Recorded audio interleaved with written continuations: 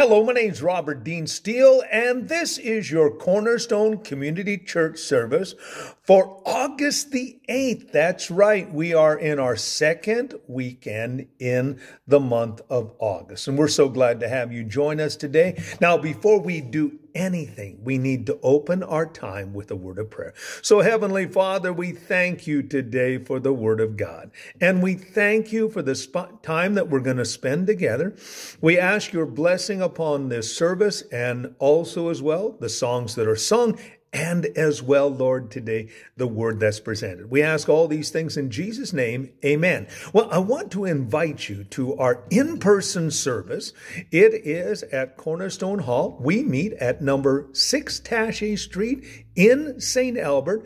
Our doors open on Sunday, of course, today at 10:45, and our service starts at 11 a.m. We'll start off with a great song from Ben Fielding and as well from Reuben Morgan called Mighty to Save.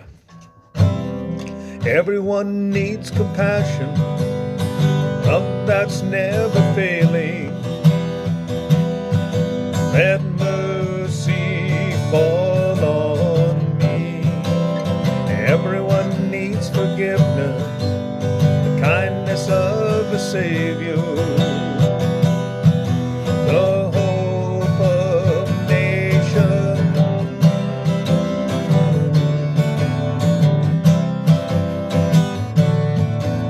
Savior, He can move the mountain.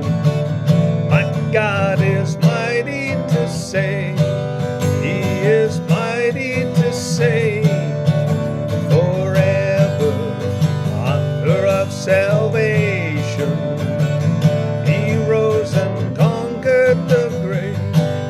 Jesus conquered the grave. So take me as you find me, all my fears and failures. Fill my life again. Give my life to follow everything I believe in. Now I surrender.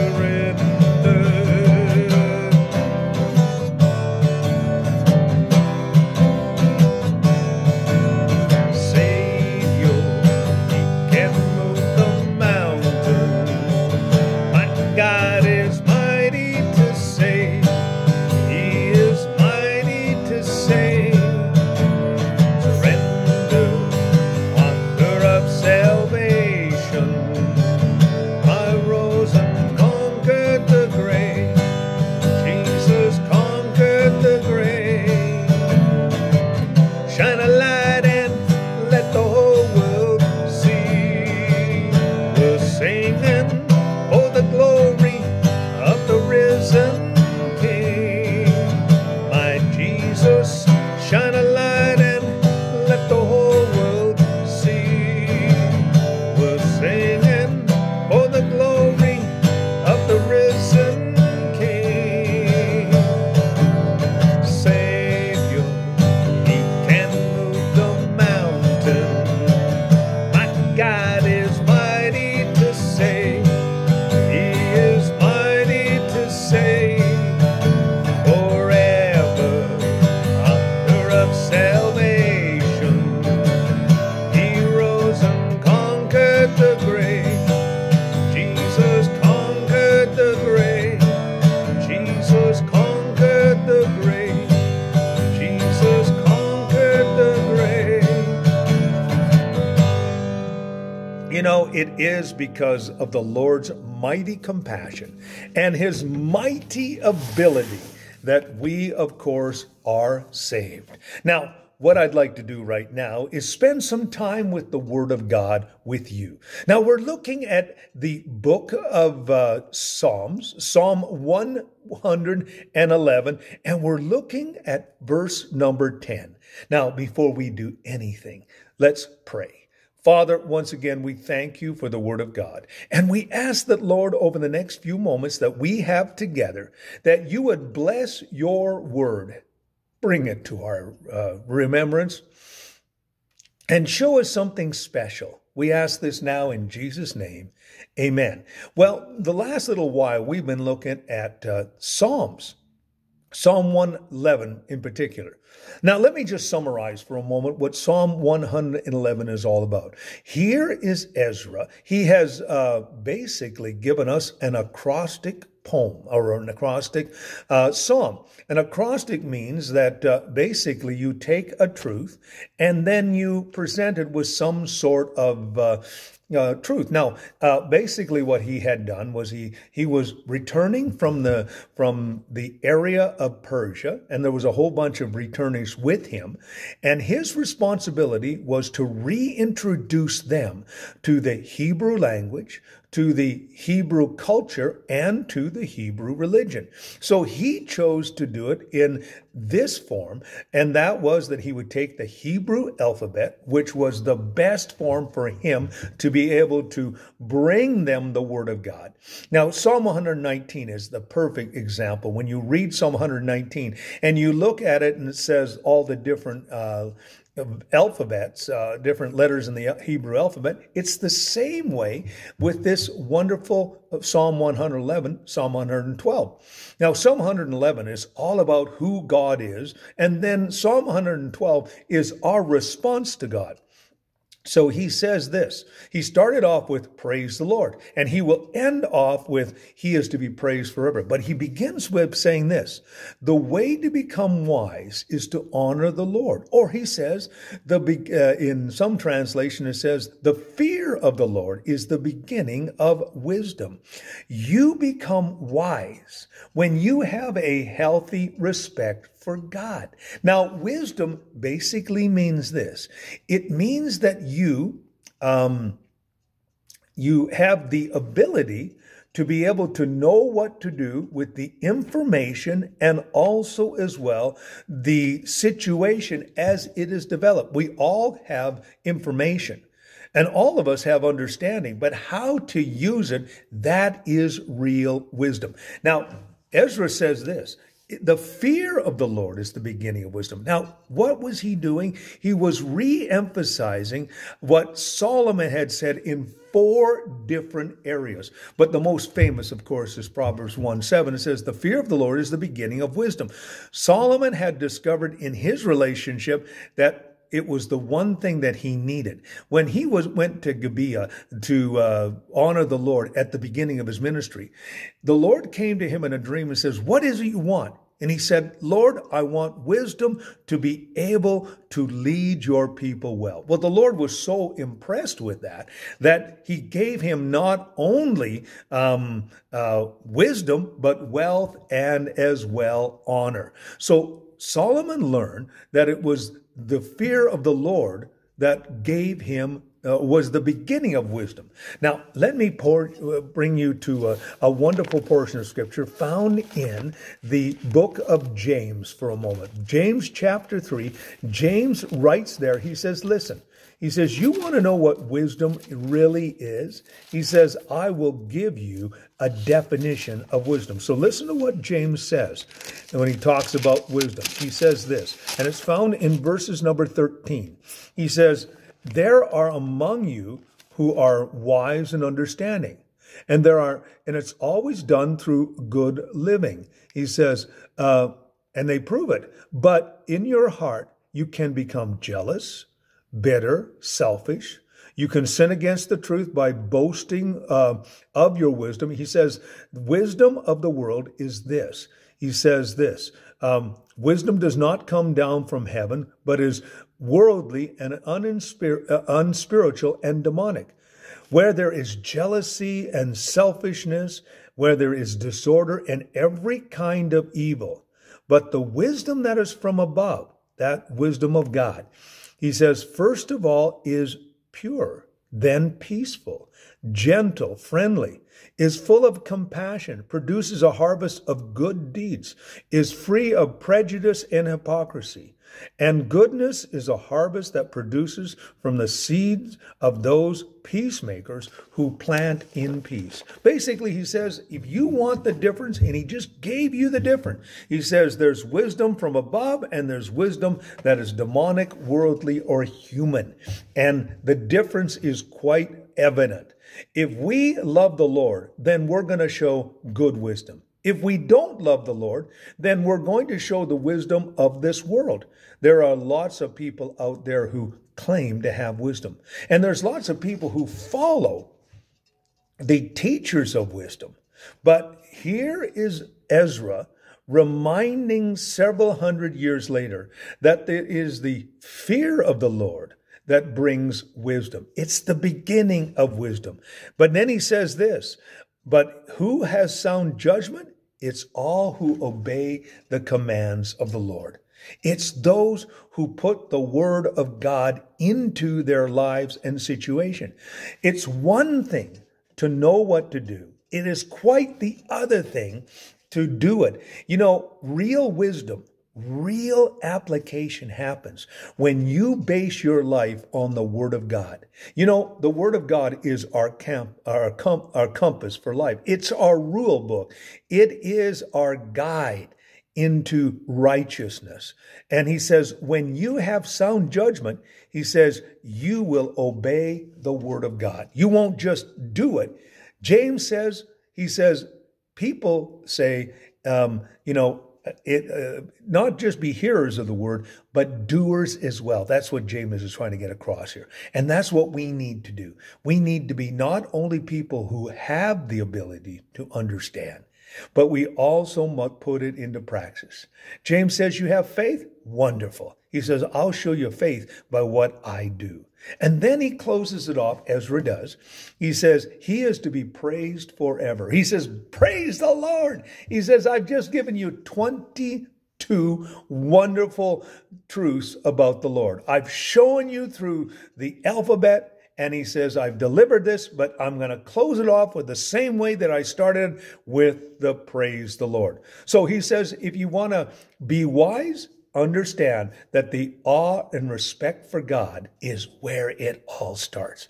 We need to realize that he is our judge. One day we're going to have to stand before him and give an account of our lives. He is the audience of one. And the other thing about the Lord is you cannot fool him. God knows everything. And so you may try to justify it or make deals. Don't do that. Just simply have a respect for God. And then when you read the Word of God, make sure that you do it. And then Ezra says, praise the Lord. And that's our thought for you today. So today, if you do not have a relationship with God, then obviously you don't know the wisdom of God. Today, you know what? It says in Romans 10, 9, and 10 that what we need to do is believe in our heart and confess with our mouth. I would love to lead you in prayer right now as Romans 10, 9, and 10 and ask you to give your life to Jesus Christ. Father, today, as we watch this particular presentation, would you speak to our hearts, Lord? Would you bring to us the reality of the Word of God and use it in a powerful form, Lord, to change us from the inside out? Right now, we receive you as our Lord and Savior, and we thank you for your wonderful love and your wonderful grace, and we receive it now in Jesus' name. Amen. Well, in just a moment, we're going to pray for you and for your situation. But before we do that, we're going to sing another song, and that song is How Great Is Our God. The splendor of the King.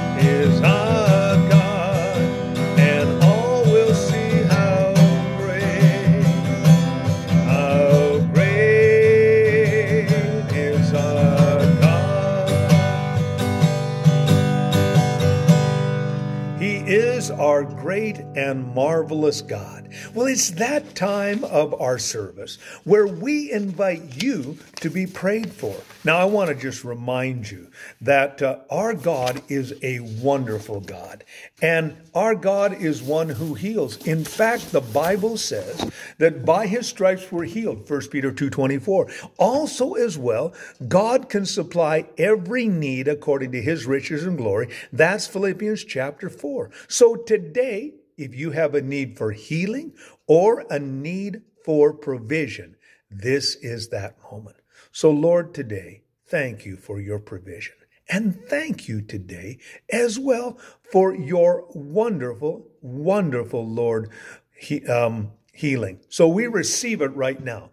Whether the need is physical, spiritual, emotional, intellectual, financial, or family, we bring it to you today with confidence, thanking you, Lord, for your wonderful healing and provision. And we just want to give you all the praise and all the glory. In Jesus' name, amen. Receive it now. Now, we're almost done, but I want to give you a personal invitation to join us. If you are in the greater Edmonton area or in St. Albert, we would love to have you join us. You can, of course, join us 11 o'clock today at Cornerstone Hall. That's number 6 Taché Street in St. Albert.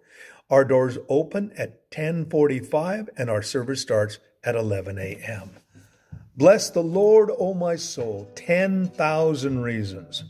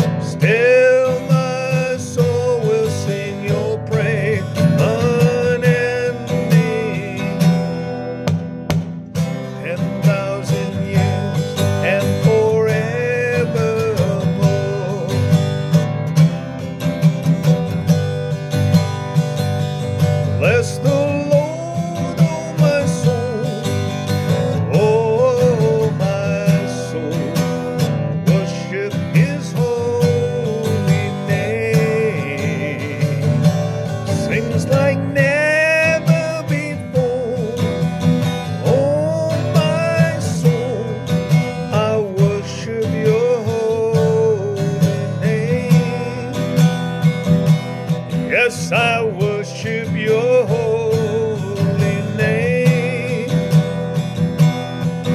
I worship your holy name. Well, I want to thank you so much for spending time with me on this wonderful Sunday morning. And now I would just want to ask the Lord's blessing upon you. But before we do, let's do the Lord's Prayer. Our Father, which art in heaven, hallowed be thy name. Thy kingdom come, thy will be done on earth as it is in heaven.